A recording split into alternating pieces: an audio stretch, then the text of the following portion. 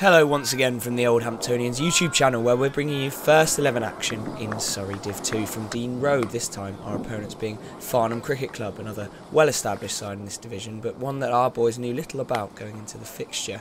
This tie was incidentally a timed game, thus Farnham winning the toss and electing to bowl was a significant early victory within the context of the afternoon. Our lads would be fighting an uphill battle to achieve more than just the winning draw. After scoring 87 not out last week, Captain Toby Godfray was clicking into gear at the top of the order and took the game to the Farnham attack early on. Timmy Walker was seeing the ball well at the other end, some fine boundaries in the highlights reel for you to enjoy, but the partnership met its end in the 15th over as Rob Goldsworthy managed to squeeze his way through the Walker gate just after the 50 partnership was reached. A less comical dismissal than his last appearance on the channel, but one that's left the cap equally bemused.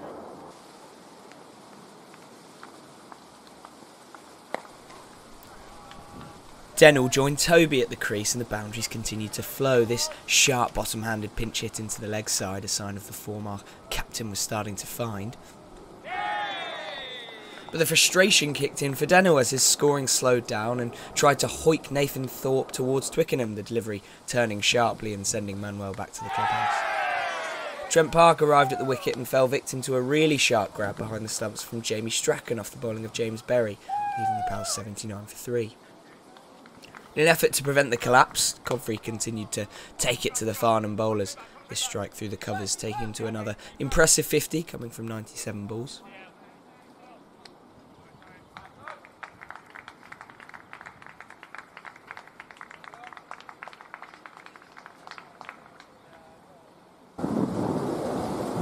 Adam Lee played some characteristically aggressive shots early on in his knock. It looks as though he's starting to find his feet this season after looking good on Thursday's 2020 encounter away at Valley End. Nathan Thorpe on the receiving end of the Lee treatment this over.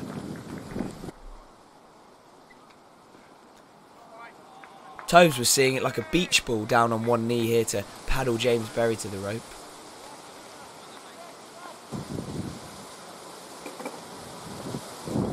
And Ads continued to hit up and over the first maximum of this knock, coming off Thorpe once again. The cars on Pigeon Lane in the danger zone once more. The pair continued to keep the scoreboard moving well and the run rate well above 3 as the 40th over approached. Adam deciding that Hampton Academy was the target this time.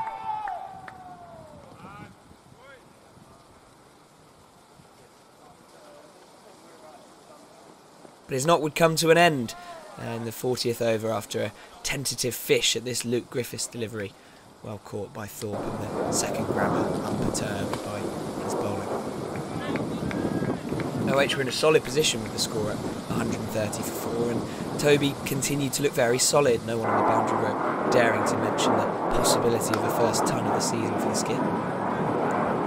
Ben Chippendale, a +1 of OH1's very own Rob Bentley, has proven particularly useful across the club this past month. This a fine strike down the ground on his first 11 debut. Before meeting his end with a rather agricultural heave straight out of Farmers Weekly off the bowling of Dominic Lloyd.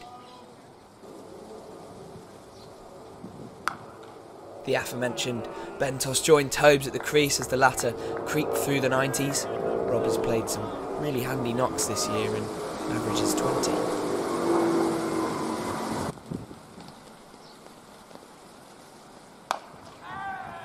This full toss from Lloyd dealt with very assuredly by Rob.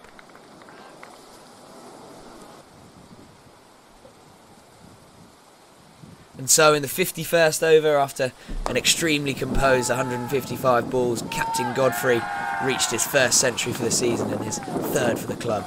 A marvellous return to form, perfectly summed up by that celebration. Well batted, Tobes.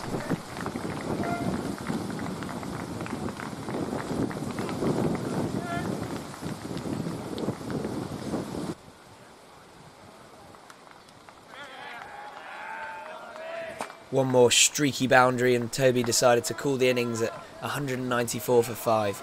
Important runs courtesy of Tim Walker, Adam Lee and Rob Bentley, perfectly serviced. An excellent captain's knock, which meant the runs were probably just out of Farnham's reach. OH would thus begin the task of attempting to bowl out the away side's batting lineup without them reaching the winning draw target. Farnham knew their task and batted very conservatively in the opening overs.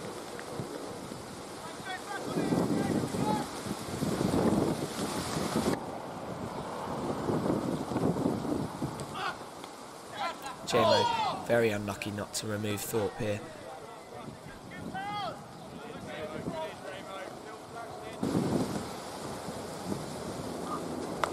Before Guy Hicks played some measured strikes off of Raz's bowling.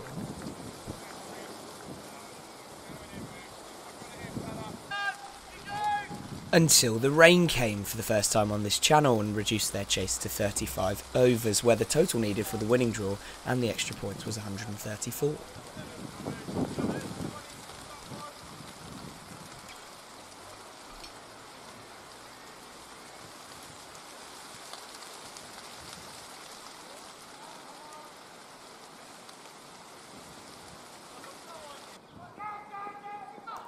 When play resumed, the Farnham batsmen really upped the ante. Some great shots seen here. I'll let these play out.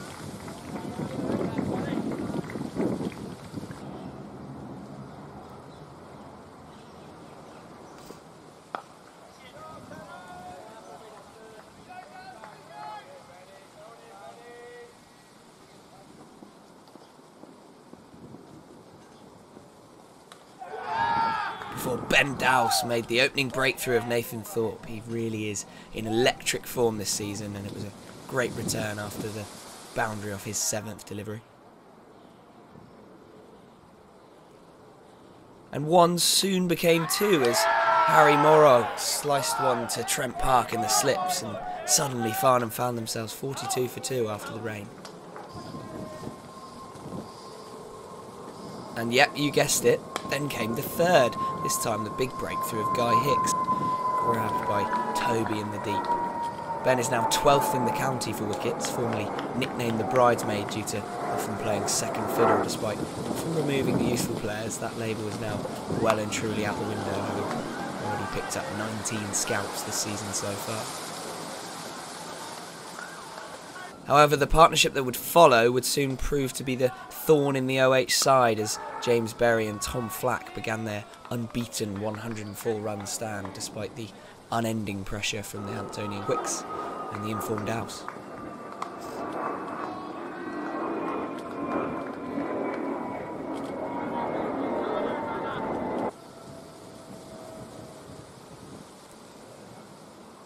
They soon started to take it to the spinners as well. Rob Bentley and Rich Brown unfortunately falling prey to some very well timed aggressive shots from both bats as they pushed for that target for the winning draw.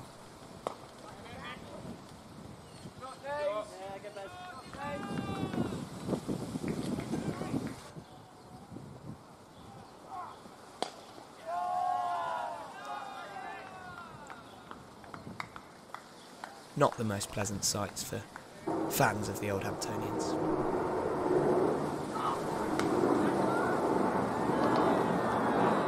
Raz are on the receiving end of the same treatment as well.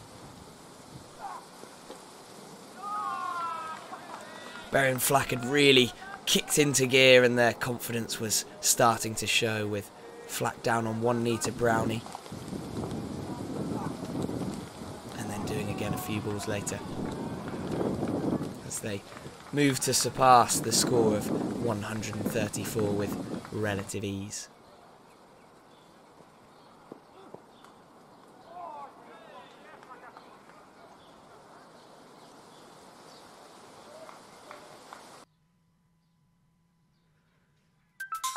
And that would be that, a somewhat underwhelming finish, but a hearty round of applause must go to the Farnham semi-chase, and namely Berry and Flack's efforts as they take 7 points home compared to OH's 4. A massive first century of the season for Toby Godfray and more valuable wickets for Ben Dowse. Thanks for watching.